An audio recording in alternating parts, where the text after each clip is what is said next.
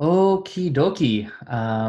Hello everyone. Very, very excited for this video here because we have the one and only Steve Kaufmann. Everybody is one and only, first of all. That's fair. Yep, that is fair. How are you doing today? Good, thank you. Good, thank you. It's not raining. Weather's fairly good here in Vancouver. That's So good. it's good. We have a snowstorm in Calgary. Like right now.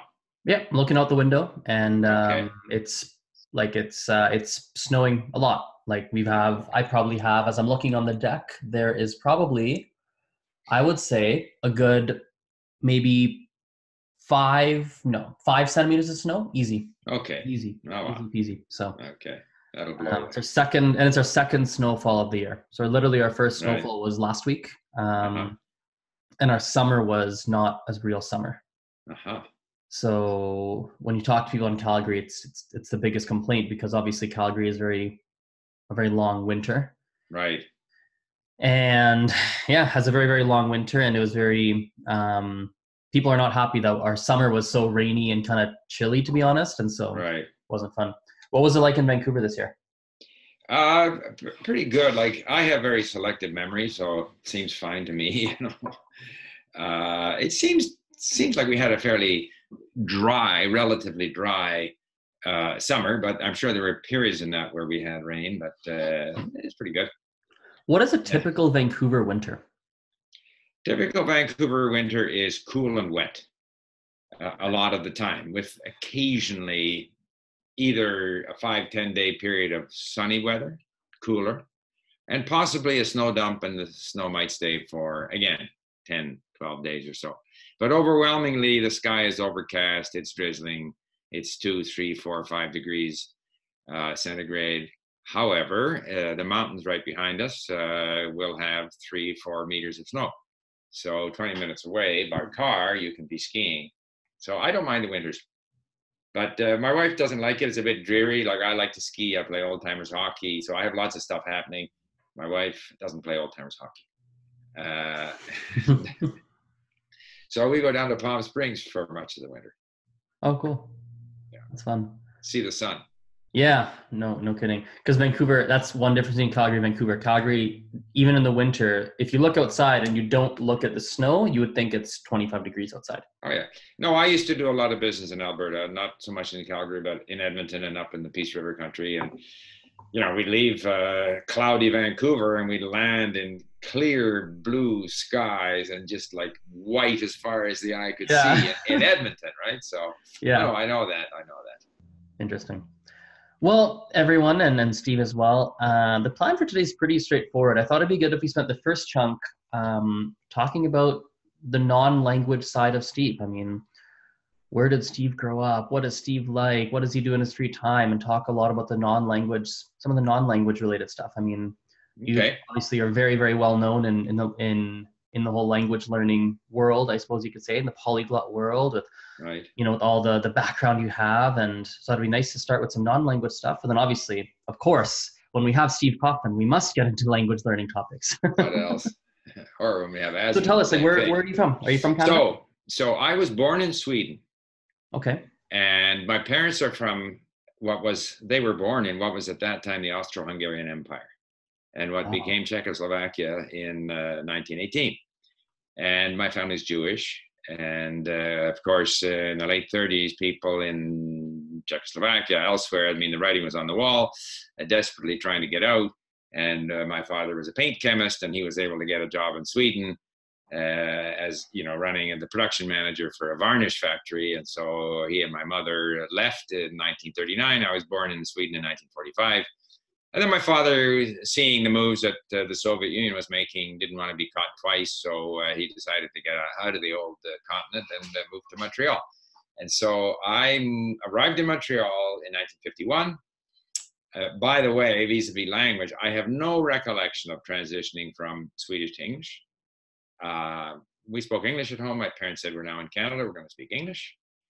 And I had friends, and we did whatever. We played football, we played tag, we fought, we played street hockey, and I have no recollection that at any time I would have spoken other than the same English that they were speaking. But of course I didn't, because I arrived speaking Swedish, which Right. is interesting, just how quickly kids can, because they're just interested in communicating. They don't even worry about what they're saying, whether it's correct or not correct. They just communicate. And so I promptly forgot Swedish, although I went to Sweden at the age of 16, where I had an uncle, so I spent a summer there, and then at various times sort of relearned my Swedish, particularly when I started getting involved more with language learning, which we can get into later on. But I grew up in Montreal, and we had French at school, and I couldn't speak French really. I could throw a few words together. Again, an interesting observation. The language instruction is heavily focused on grammar, yet most of the people who come out of the system after 10 years, they don't have grammar really. They only have words. Hmm. Moi, parler, ve, vous, bleu. They can't really put proper sentences together. They just have words. So it's interesting that what you retain is words, not Is that necessarily a the like an immersion program, or is that just No, classes? no, no. Immersion didn't exist in those days. Okay. We lived in Montreal. Montreal was two solid choose, 1 million English speakers, 2 million French speakers. It's, where I lived in, however many miles in any direction was all English speakers. Hmm. So if you went to the other side of Montreal, you would come into contact with French speakers. I mean, it's quite different from the situation right now where Montreal is very bilingual. If you wanted to work in one of the offices downtown, you spoke English. Everything was in English. So it's quite understandable why there was a fairly strong reaction against this on the part of French-speaking Quebecers. At any rate, I then got interested in French because we had a professor at McGill who made it interesting. And that's always stuck with me. You have to make the language interesting. You can't force people to learn out of some sense of obligation. French is an official language, therefore you should learn French. That's not very effective. When I got interested, then I got very interested. And then if you want to learn French in Montreal, you can, because there are newspapers, there are plays, there's movie theaters, there's music, there's people. And so then after 2 years at McGill, I decided to leave McGill. I actually hitchhiked on a ship. I went down to the port of Montreal and 3 days in a row asked to see the captain of these different ships, asking if I could work my way across to Europe. You And hitchhiked on a ship? yeah, I just went down there, Wow. and I day after day for 3 days I would go to these ships that were moored there in the port, and I'd say, "Here I am. I'd like to work my way across to Europe. Could I speak to the captain?" Which, when I think of it now, is amazing.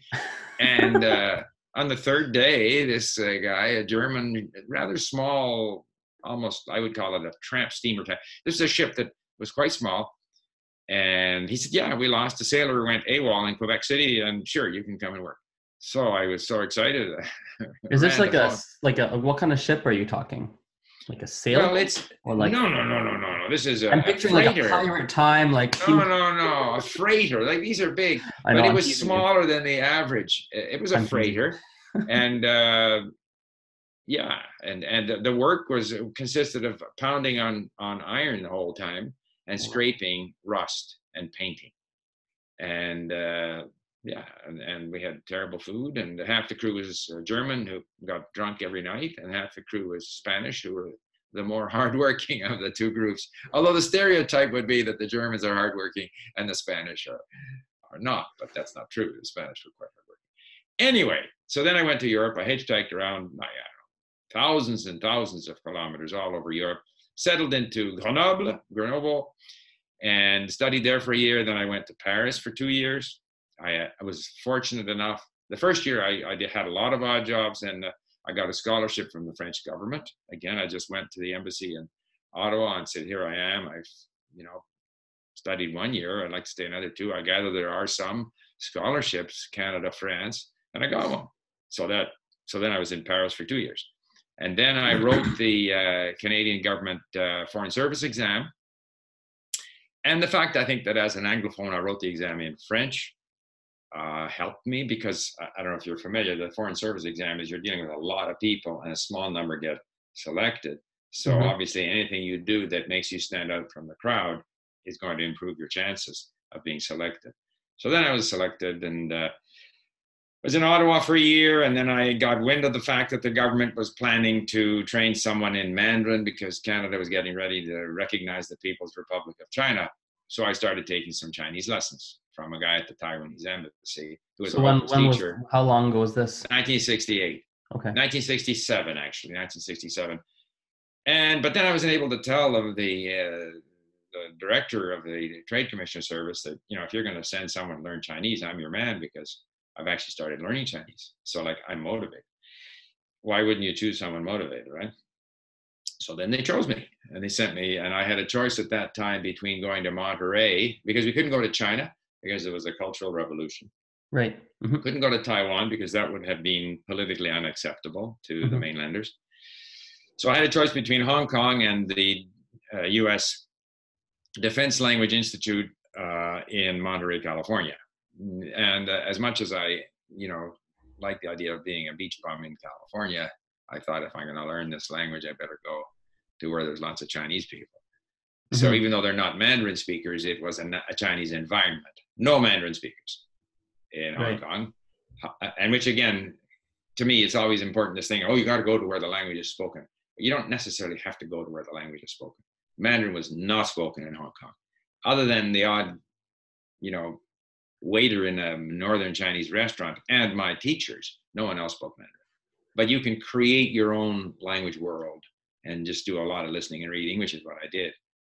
And so then I worked there for a while, was in and out of China. Then I ended up in Japan with the embassy. And then subsequent to that, because I had been working in the forest product sector at the embassy as a trade commissioner, and I knew the trade and I spoke Japanese, then a major BC-based lumber exporting company asked me to set up an office for them in Tokyo.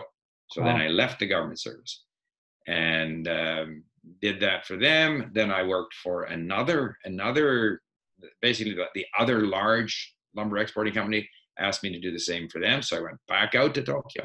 So I ended up spending 9 years in Tokyo, all told, which was a lot. And you spoke Japanese before going to Tokyo? No. Oh no. Okay. No, not zero. None. But it's one of these things. I had a major disagreement with my boss in Hong Kong. We were supposed to go to Beijing. I considered him a complete jerk, and Beijing would have been a very isolated post, me and him kind of thing. And life with him was not very pleasant. So I said, I'm not going to Beijing with him. Right. However, I told the government, I said, if you send me to Japan, I'll learn Japanese on my own. Because you paid for me to learn Mandarin. And at the time, you spoke English, French, Mandarin, anything else? Period. Okay. Well, I had learned Spanish. Yeah, I had learned Spanish because when I was in France, I used to go hitchhiking around in Spain a lot. Okay. So if you're sitting there with a truck driver for 6 hours, you got to talk to him, right? Sure. That's why he picked you up. So I did a lot of talking, in Spanish, and discovering Spain in the mid '60s, which was again amazing. But and Swedish, when I was in, especially in Grenoble, there were quite a few Swedish students there, especially Swedish girls. And so I sort of brushed up a bit on my Swedish when I was back there one summer as a 16-year-old. And then I had further opportunity to use my Swedish. Right. So I could stumble along in Swedish. My Spanish was better. Okay. And but then I went to Japan, and there was a sort of a 1 hour lesson group that I sat in on for a month, 1 hour a day. It was kind of useless. But I just went out and got all the material that I could find to read and listen to. And so I'd have stuff on in my car all the time, and I would be reading. And again, it's just this listening and reading. So, and of course, if you are in an environment where the language is spoken, as was the case in Japan, I'm not shy about using however little of the language that I know. If I'm learning a language where I don't have easy access to the speakers, then I'm not going to set up a bunch of discussions on Skype where I have trouble saying anything. However, if I am where the language is spoken, or if I run into an Iranian here, however weak my Persian is, they're fair game, So, and so in Japan, I certainly started using it wherever I could, but most of the activity was listening and reading. Got it. Yeah. So I was then in Japan, initially with the embassy, and then with these two large forest products companies. Back to Vancouver, and then in 1987, I set up my own company. to take advantage again of my knowledge of the Japanese market and sort of niche products that the big producers were unwilling to supply because it was too much bother for them. What kind of products? Well, so sizes basically. The issue is standard sizes for the big mills are easy to produce. It's large volume. They get the crews trained on it and they just pump it out. But there are large segments of the Japanese market where they required specialty sizes, smaller sizes. And so we figured out a way And what kind of products were these that you were? Well, it's all in spruce pine fir, right? So we were able to find, I was able to source spruce from Alberta where the knots are smaller because it's cold. So you were selling trees? Pardon? Like you're selling like spruce trees? No. Lumber. The vast majority of the wood that goes from Canada to Japan is lumber. Interesting. The sizes that the industry was happy making were standard sizes. Everybody produces a range of sizes. In the case of the coastal industry, there's a whole bunch of different sizes, but they were all standard. And in the interior, so if you picture the industry on the coast is big trees, in the interior is small trees. On the coast, you have knot-free lumber, like clear lumber, and then you have large sections because typically on the coast, if it isn't clear, the knots are larger because a bigger tree has bigger branches and therefore you get bigger knots and therefore you want to have bigger pieces that you're making because wherever you have a knot, the wood is weaker, all right?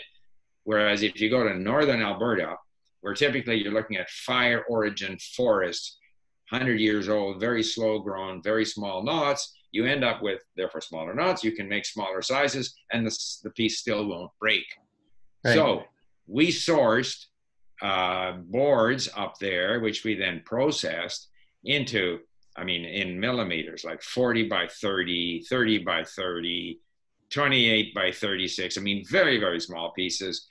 Lots of short sections, sometimes notched, like a whole range of products.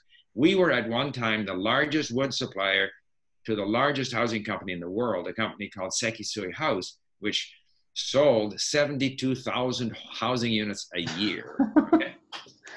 So therefore, but it was all a matter of and the Japanese are very demanding. So, we would have, we had to, like when we were running these products, we had to pull out, say 100 pieces every hour, measure knot size, measure, size accuracy, variation, and all that stuff. And we had to send these reports into them. So with each shipment would come a report, quality control analysis of the product we're putting out. Like nobody does that. You couldn't get the big companies to do that. It's just a nuisance. Probably their workforce would object. I don't know.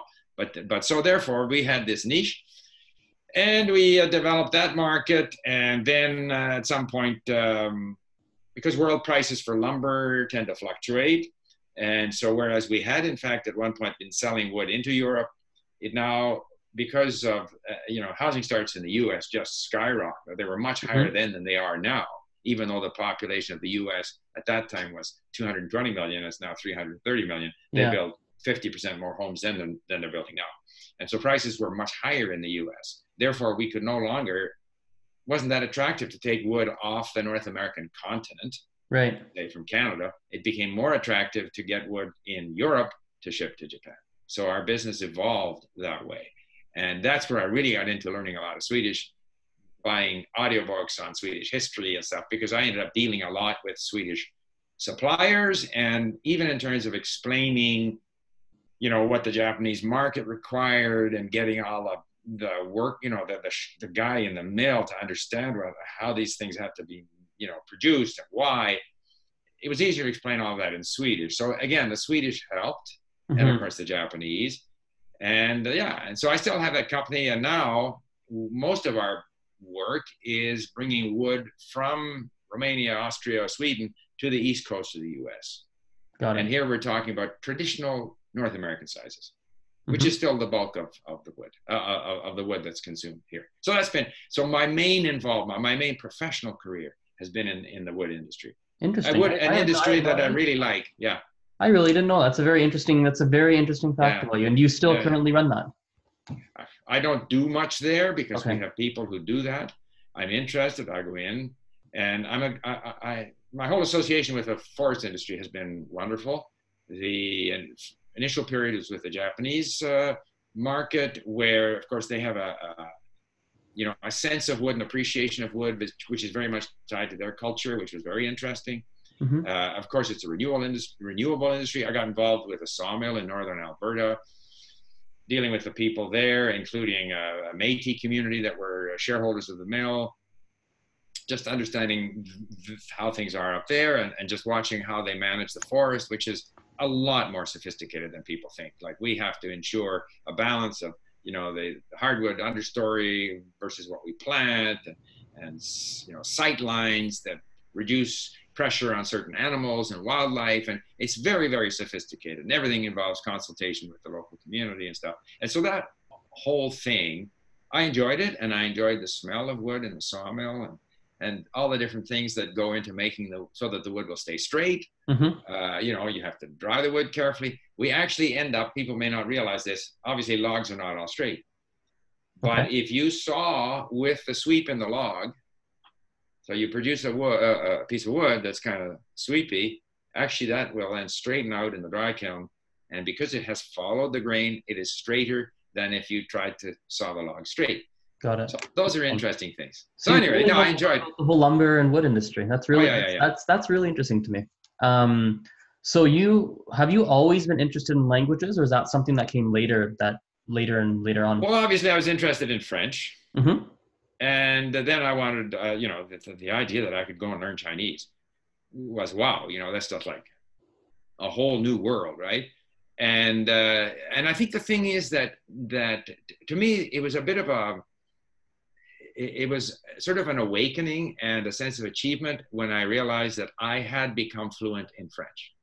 So Right. it's not like that it's not like some of our English-speaking politicians who can struggle a lot in Canada, right? Who can Sure. struggle along in French. Like, I was fluent in French. I did all my studies in France, right? I had to write my exams. Mm-hmm. We had oral exams. I had to answer these questions on the fly. Like, I was functional in French. Once you've done that, and I always say this, once you've converted yourself, transformed yourself into someone who is like genuinely fluent in another language, that's a major, breakthrough. So Mm-hmm. then I had no doubt that I could do the same for Chinese. There was never, like, a friend of mine asked, yeah, Steve, but if you go out to Hong Kong and on assignment, and what if you can't learn Chinese?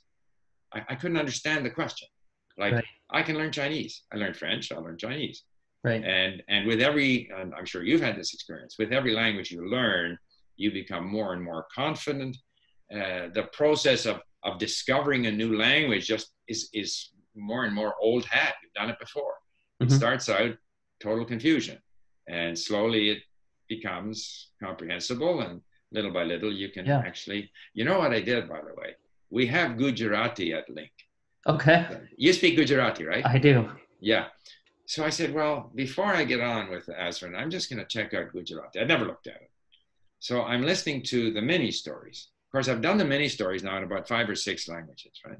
In Greek and Romanian and Persian and Mm-hmm. Arabic and Turkish and so forth. So I know the stories. So I listen to the first story. Like, I know what they're saying. Not because I understand what they're saying, but I know the story. Stories of the languages, Yeah. So so I have the same feeling that I had when I started in Arabic or Turkish or Persian. Like, it's just noise. But I have no doubt that within a couple of months, it's no longer noise. Right. Now, I looked at the writing system, Gujarati, that was a little intimidating. But again, everything is intimidating at first. Like, Arabic is intimidating as well. Are you at least Hindi or no?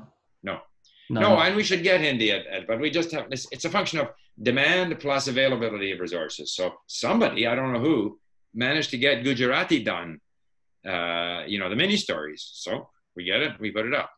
And I also got, everything ends in che. So Mm-hmm. the only thing I got out of the Gujarati was, in a number of languages, there is a question word, like hal or in Arabic, whatever. In shu is the question word in Gujarati. Mm-hmm. Shu, blah, blah, blah. Shu, are you, whatever begins with shu and ends in che. That's all I got. I listened to it for 15 minutes. That's all I got out of it. But I have no doubt that if I were to apply myself, but I'm not. I think if I were going to spend the time to learn a South Asian language, which I want to do, I would go either Urdu or Hindi.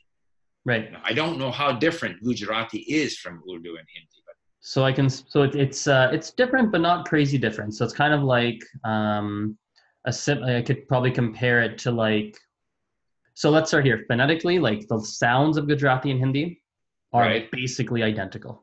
Okay. Like literally the alphabet. So if you can read Hindi, you can probably read Gujarati and vice versa. At least mostly. And I noticed that Gujarati goes from left to right. Is that the same with Hindi? You got it. It goes left to right. The biggest difference in Hindi and Gujarati is Hindi has a line on top. Right. The letters. Gujarati has no line. That is the biggest difference. A couple letters look a little different, but literally if you line the alphabet up, right, it's basically the identical alphabet. Okay. Grammatically, a couple differences. So for example, Gujarati has 3 genders, Hindi has 2. Mm-hmm. There's a reason to study Hindi right there. So there are some differences, but they're remarkably similar. Okay. So, so when did you start actually working in languages? You've been obviously learning languages for a long time. Yeah. So for a while. I found obviously anything that you have some success at, you want to do more of, right? Right. So backing up. So when you were younger, it wasn't really a passion for languages then. It was something that interesting. No, it was very specific. It was specific to French. Yes. Or when I was in Spain, of course, I had to speak Spanish. Yes. But the first time I sort of specifically decided to go after a language, no, I should say when I was on my German ship there, I had my German book and I was trying to ace the German declension. So when did it go futile? Well, I'll get to that. But trying to ace the declension table is a futile task. You're not going to do it. Yeah. Without having enough exposure to the language.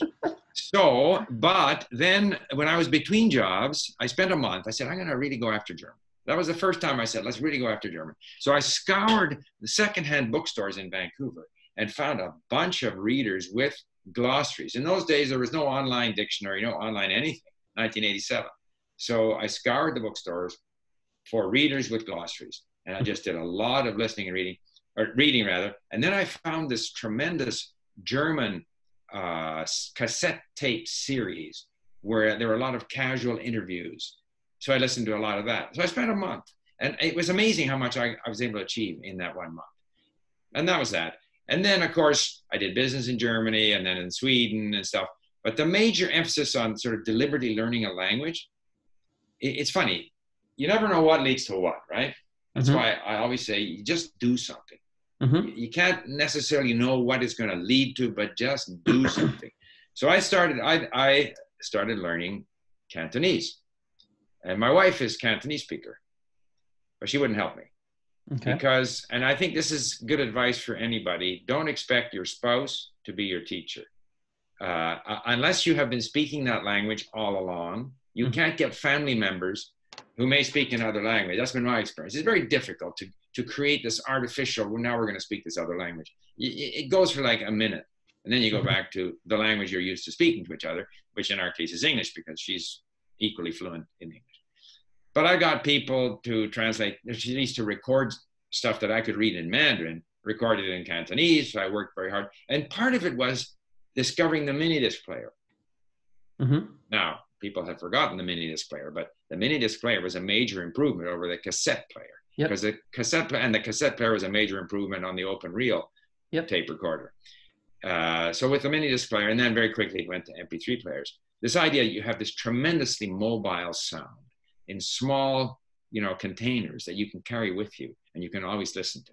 And I found that very appealing. And I said, okay, I'm going to go after Cantonese. And part of it too was I got a book where someone said Cantonese is not that difficult. There's not 9 tones. There's only 6. It's good enough. Don't worry about it. So anything that you do that reduces the inhibition, fear, intimidation, frustration helps people learn languages. So I had been resisting going after Cantonese because the Cantonese, like so many people, Poles, Japanese, Koreans, they all like to make out like their own language is the most difficult language. Like no one can learn my language. Like our language is so difficult. I've got a friend who says that about Arabic. He says, I can't wait till you start to learn Arabic. I say, why? Is it because I'm telling you it's the hardest thing. You're going to find it really hard. And I said, I probably will find it difficult. And there will be challenges. Of course, there absolutely will be. Like, you're not wrong. But no, it's going to be of average it's going to be something like, oh, that's different. How does that work? Oh, I got to say that. But with time, and I'll chip away. And he's like, no, I'm telling you, Azren, I can't wait till you start. And I was like, all right, Yeah. we'll see. No. Arabic is difficult. The writing system makes it difficult. Like Farsi is a lot easier than Arabic, okay? Because it's an Indo-European language, the structures are more familiar, but it's not insurmountable. I mean, every language has its difficulty. Korean, Japanese, Chinese, Slavic languages with their complicated grammar. I mean, there's difficulties with every language. But so this guy convinced me that I should go after Cantonese, as a result of which I was listening to Cantonese radio. I became aware of a Chinese immigrant to Vancouver who had all his life savings in a bag at the airport, and it was stolen. And apparently there are gangs that prey on these Chinese immigrants because they all carry their savings in a little bag, like, which is not very smart. And of course, their people in their community know that, and so he had his money stolen.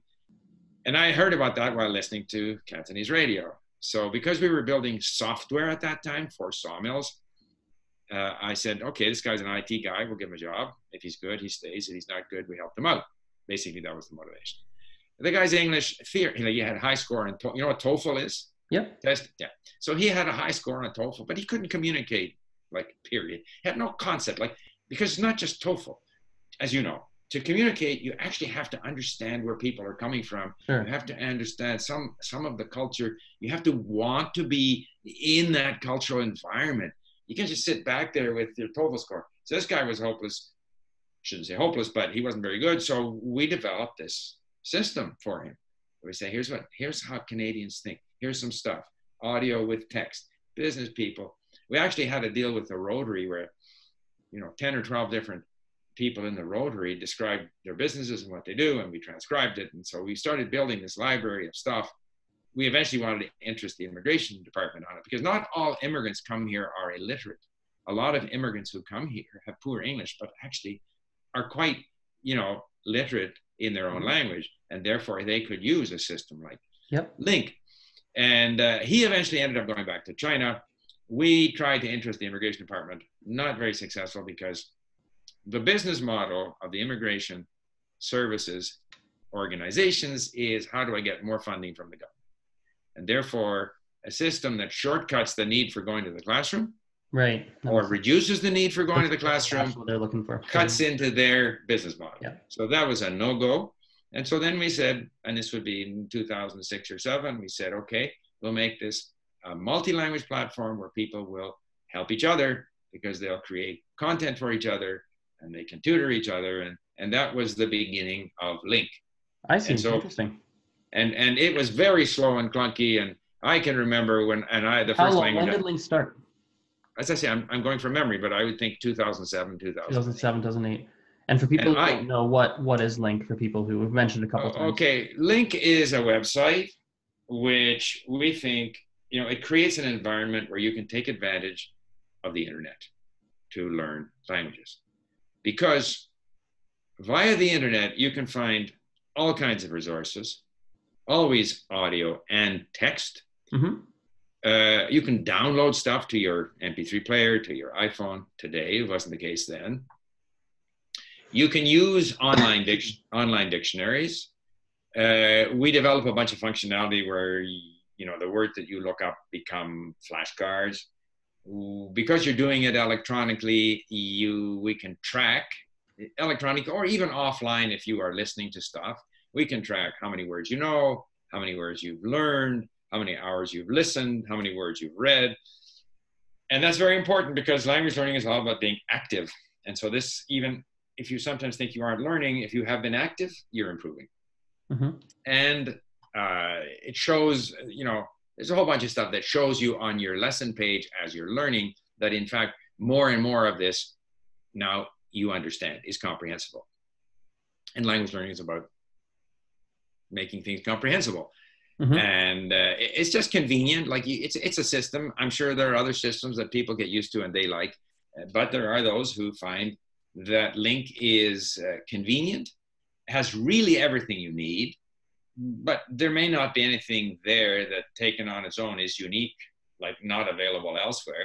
But it's just a collection of things that makes it a convenient place to learn. And so my first language that I did at Link was Russian. And Okay. at that time, every single word you looked up was taking 3-4 seconds. Like it was so clunky. And I can remember actually I was training at Silver Star because we have Swedish suppliers, and in Sweden there's a 90-kilometer cross-country ski race that I Mhm. wanted to go in. So you got to train for that. You can't just go over there. Of course.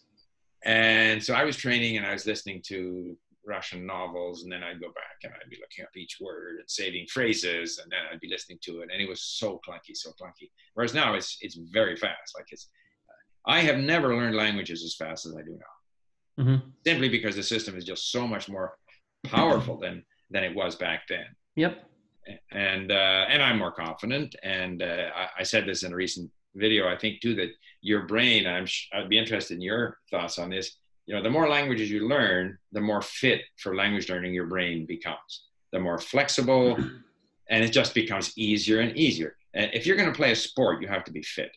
Hmm. And you may be a tennis player, but it's a good thing to play basketball, or it's a good thing to do other things, to lift weights or whatever. You have to have, so if you're learning language A, it's a good thing also then to learn language B and C, and then go back to language A. Hmm. So I'm finding that I am at the age of 74 today, by the way. Today's my birthday. Happy birthday. Thank you. Our birthdays are So, very similar. My oh, birthday is when's, 12 days. Yeah. oh, very good. So, yeah, I'm a better language learner today than I was 50 years ago. And Hmm. I attribute that to the fact that I've learned so many languages, I'm more confident, but also my brain is more fit for language learning. May not be fit for doing, you know, math, but it's fit for doing languages. Yeah. Yeah, totally. Yeah, I'd agree with you 100%. I mean, it's so my world as of right now is teaching languages. So Right, basically I run what's called the Calgary Language Nerds. So there's right. myself and a few other teachers. We teach English, primarily English, French, Spanish. Uh-huh. A To little whom? bit, a little bit to children, primarily to adults, some private classes, some group classes, a little bit of Mm-hmm. everything. And Um, are these refugees, like recent immigrants, or Nope. A lot of them are people that are just interested in learning. English is people right, who are learning because they've moved to Canada, they're in Calgary, they need to learn English, right, work, right, etc. But the people primarily for people that are for French, Spanish, there's some right, kind of personal interest. Could be work right, related, could be you want to retire in Mexico, could be whatever. right. Yeah, Could be people that just literally just like learning languages. Is different right. types of people. There are such Prior to people. that, prior to that, I used to run a window cleaning business.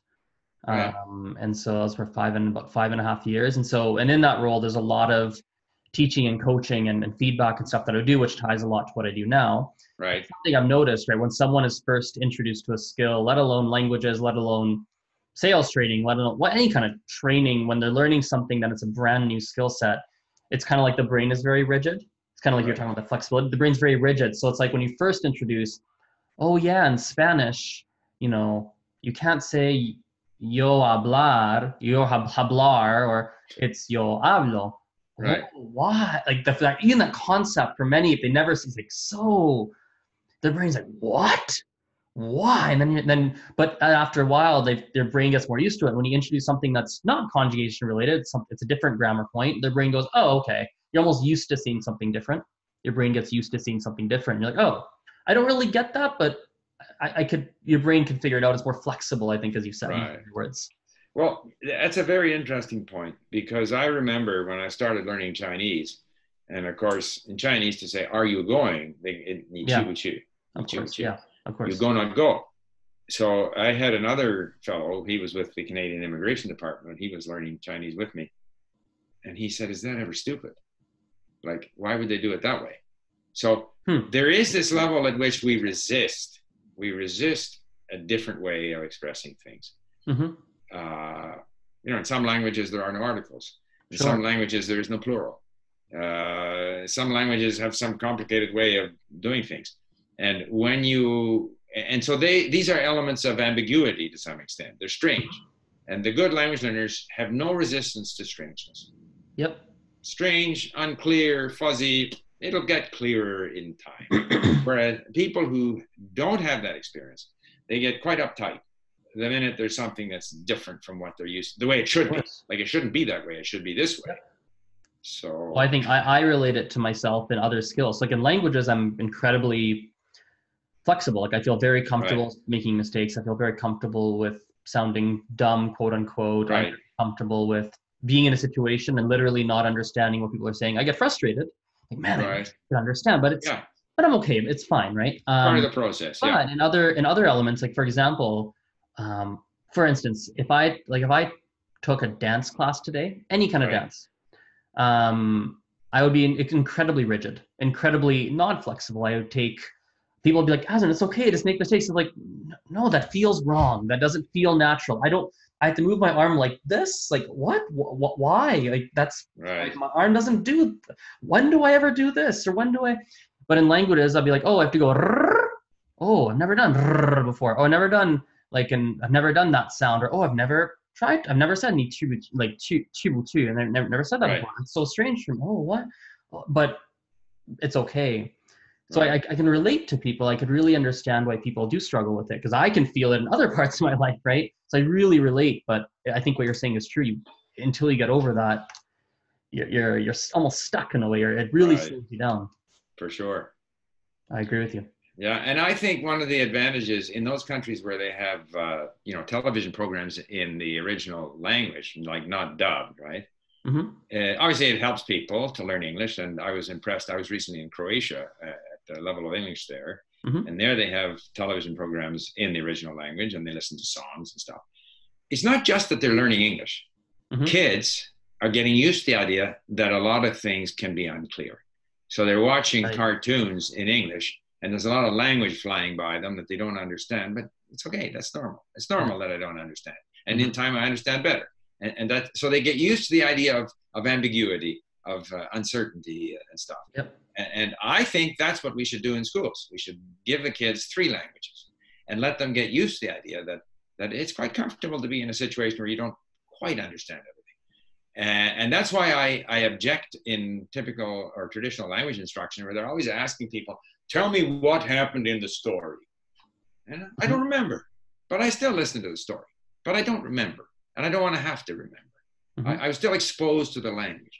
And I think we should allow more ambiguity and even errors in language instruction at an early stage in schools. And later on, if the learner has been exposed to a lot of that language, they'll eventually start to focus in on improving their accuracy. But insisting on total comprehension, total accuracy early on is I think, unnecessary and basically counterproductive. Mm-hmm. Yep. Yeah. Yeah, I'd agree. And I think it's interesting to me to see. So me, I spend my whole everything I do is watching learners and of all ages, all experiences, different backgrounds. And it's Right. very funny to see. I almost find there's like a spectrum. There's people that are completely on the left, completely on the right. What I mean by that is there's people who are extremely, let's call it rigid, very like, Right. why should I say it like this? Can I say Right. this? Was this correct? Did I pronounce that right? That are completely every Right. detail, every T. And there's people that are like literally the other extreme and they're going, it's just completely, it's just not even, it's whatever comes out of their mouth. And it's Right. just, what are you saying? What is happening? Almost like they're a loose cannon. And Right. it's interesting when I've seen people like that progress, that have those very different types of, let's take those 2 extremes. It's been interesting to see the end result. So I've seen people who, let's say, were very rigid and really cared about crossing the T's, dotting the I's. I see them in the future. They are very often, if assuming they continue to study and they stuck with it and they kept working, I see them as technically very strong. Even when they're more intermediate, they're technically very strong. They speak correctly. Their pronunciation's good. They can express themselves. If you say something to them, they will generally understand if it's something they've seen, but it's a very almost like slow, quote unquote. Might take them time to think about what you said, might take them time to respond. Versus the Right. other spectrum, when they speak, there's mistakes left, right, and center. When they speak and they're more intermediate, you understood what they said. They'll understand the gist of what you said. That you might ask them, where do you live? And they understood, where did you live when you were a kid? Or who knows? You might ask, Right. where did you live when you were a kid? And they're like, oh, I live in Calgary right now. They understood Right. you're talking about living, but not fully. So I almost find that there's different, when I've seen them both develop, there's almost different Right. errors But and gaps they have. however, a couple of thoughts on that. First of all, you say, well, what was the question? Where do you live, or something like that? Sure. Where, yeah. In most situations, if you're in a foreign language, you have to have experienced it before. So I agree. you can learn what to say when you're buying train tickets at the train station. Have it all warmed up and ready to Yeah. go. And then you ask the person, and I've Doesn't had go this as well. experience, and they comes back at you. You don't know what they said. Of course. But the second time you will. Yep. So you have to have experienced it, even if you're very good at the language. All the different situations that happen. At some point, you have to take what you've learned and put it into practice and gain some experience in that particular situation. So you can almost anticipate what people are going to say, because you almost Of need to course. anticipate what they're going to say before you can react to it. And the Hmm. other thing I would say is that a lot of people who are hung up about producing the language properly, like my approach, if I look at my statistics, and I use my mini stories a lot. I Hmm. mean, I've listened to my Arabic, Turkish, Persian mini stories 30, 40, 50 times. That's not because I sit there and listen to the one story, because you can't. You can't stay on one thing. You got to keep moving it along and then go back. So I go story 1, 2, 3, 4, 5, 1, 2, 3, 4, 5, 6, 7, 8. So one gets hit more often because I'm always going back to one. Hmm. Sometimes I'll start going back to 10, from 10 to Sure. 20, but I'm adding like 30, 40 times per story. I've listened and read them 8, 10 times. Not many people do that. So, our people now, you might say, well, that's boring. To me, it's fun because I have this sense that slowly the language is seeping into my brain. But it does take a lot of work on comprehension. I find if you don't have a solid base in comprehension, you may be able to produce some of the language, but you'll be somewhat defenseless when the language comes back at you. Hmm. And so, and even with a lot of comprehension, you still need to have that prior experience so that you can actually anticipate what people are going to say. Because Kind of in like, most of ours, yeah, go ahead. sorry, I was going to say, it's kind of like one of the things I was thinking about recently. Um, something people ask me a lot is, do you believe more in output based Mm-hmm. approaches or input based? I've Mm-hmm. always been kind of, don't really have a strong opinion either way, but I will say this. I believe both are important. However, I will say that for me personally, from what I've seen, from based on my experiences, in many ways, the input does drive the output in certain ways. So, for example, for me Absolutely. anyway, so I will say, like for me, there's things that I know how to say, and I say them Mm-hmm. very naturally in different language. And the Mm-hmm. reason I know is because I've hung out with a specific person, or I've watched videos of someone that I liked on YouTube, or whatever Mm-hmm. it is, that language, and they said it, and I was like, oh, I like how they say that. I'm gonna say it like them. Right. Input drove me being able to say it. So that's You my can, experience. yeah, you can also say that the output drives the input. In other words, the output, that means you're speaking to someone. Hmm. Hmm. Therefore, that someone is speaking back to you. Sure. Yep. Very true. So the big part of output is that it drives more meaningful input. Hmm. Input that has resonance because you're engaged with someone, and so you want to know what they're saying. And as you say, you try to pick up on how they're using the language. So basically, it's the input that you're learning from, and the output. Yeah, you got to output at a time, and of course, you're in conversation. You're going to be looking to output, but you'll only ever be able to mobilize a small portion of what you have of your sort of passive vocabulary. But you need that larger passive vocabulary because, especially if you're talking to native speakers, they're always going to have a much bigger vocabulary than Of you do. course. Of So course. you've got to be able to follow everything they say, even though you use a smaller subset of that. But you've got to have the ability to understand what they're saying. So I'm a big believer with Krashen in input and output when the opportunity arises. If I'm living in Japan, I'm going to output. But if I'm learning on my own, like I Farsi, Arabic, whatever, once a week is good enough, and the rest Mhm. of the time I'm working on getting my Yeah.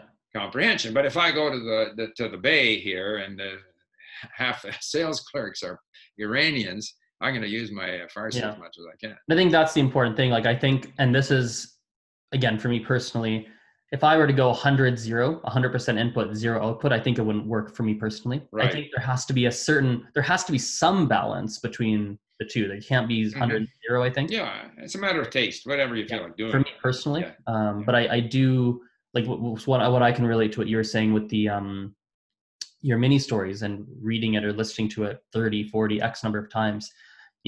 I'm similar with in two ways. Number one is songs. I just like music as a whole. So I Right. listen to songs a lot, and it's very interesting. I'll listen to the same song 100 times over 6 months or whatever it Right. is. Yeah. And it is funny because I will notice like, hey, oh, I didn't realize, holy cow, he's saying that word. Huh.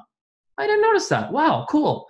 Or And also one thing is when you're listening to stuff over and over again, like your yeah, songs, you notice different things each time. yes. There's some things, there's a lot of stuff we don't notice. It just flies by us. Mm-hmm. And then you listen to the song for the 20th time and you'll notice that there's a structure there. Of That it was course. always there, but you never really focused on it. But now this time you focus on it.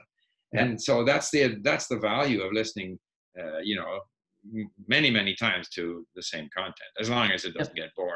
And I do think it's what as a measuring stick I found, is if you revisit something that was hard for you 6 months Right. ago, 1 year ago, Yeah. however long ago, and you revisit it. I've done it by accident until I realized it's like, oh, this is actually a good measuring stick. And I will Right. now do it on purpose because I've Right. noticed it. It's a very good way to see how much you progress. Because like, wow, Absolutely. I remember there's this game show I watched in Mandarin. Like it would have been, when I first saw it, it would have been, I don't know, 2-3 years ago. Right. Random game show episode. Talk show episode. And I watched maybe half of it. And I understood maybe 10%. And it was really cool. I came across it maybe 6 months ago, maybe 3 to 6 months ago. It was just a suggested video on YouTube. I was like, oh, that video, I remember watching that. I was like, wow, I'm understanding like all of it. Maybe there's a couple words, couple of things I missed, but I'm 100. It was very cool. It was very, very cool. So it's a very good measuring stick, I find. It's in a good measuring stick, and it's very encouraging. Very encouraging. Yeah. Yeah. It's something that we should do from time to time because so often you have the feeling you're not getting anywhere. Of course. And so you go back and you check and you say, yeah, I'm getting somewhere. And the other interesting thing is sometimes if you leave a language, you haven't been working at it, but you've been working on other languages, and you go back to that first language after a gap of 3 months or so, some things you hear more clearly. You actually hear it better. It's what I call the benign neglect theory of language learning. Neglect? Benign neglect. Leave it for a while. When you get back to it, it'll be have gestated in your brain. That's actually very true. I call it digesting. I think it's like when you eat a meal, you eat something and your body needs time to digest that. Absolutely. Food. And then you come back, and then you can't keep eating. You get full and you throw up and it doesn't work. So you have to let it digest. Yeah, I agree. Well, any parting, we've been going for a little under an hour, but any parting thoughts, I think what people should take away from our discussion, which they might sense both in what you're saying and what I'm saying, is if you are to be a successful language learner, you have to enjoy it. You have to find a way to enjoy it, whether that be songs for some people, whether it be history in my case, which I enjoy. You have to find a method of learning, input, output, whatever, it doesn't matter. Find something that you find enjoyable. If it's enjoyable, you'll stay with it. And emotionally, it'll be positive. There's positive juices running around in your brain, and you will succeed. So I think enjoyment is kind of the secret, this magic potion.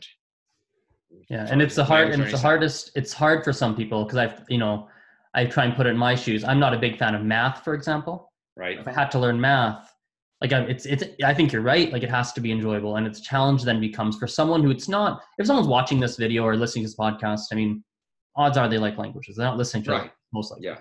That's just my audience. It's they're not going to be 1 hour through the podcast and not like language learning. But the challenge becomes for average Joe who works in, let's say, the lumber industry, who works in, they've been told by their work, hey, you're going to blah, blah, blah. I was like, oh, I learn Japanese. My aunt's in a similar position. She was telling me about it recently for Italian. She's like, what do I do? Like, how do I don't know. I don't really care about Italian, but I got to learn it. And so that's like, it's an interesting thing. Like, how do you make that enjoyable, right? It's an interesting thing to look at. Find a song. So, yeah, find a boyfriend, find a girlfriend. That'll also work. Yeah.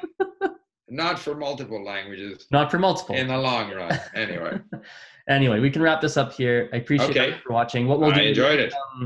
Steve, maybe if you fire me off any links you want me to include in the description or whatnot, I can make sure I include those. Okay. Will do. Anything you want to plug at all? Well, I mean, obviously, we're always interested in attracting people over to Link. I have my YouTube channel, Lingo Steve. I have a blog. So, I can send you some links to those. Sure. And we can include those. Fantastic. Oh, Super. I will I stop enjoyed this it. recording. Okay. Appreciate everyone for watching. Okay. Thank you. And don't know how to stop it on Zoom. Oh, here we go. Stop. I see the button.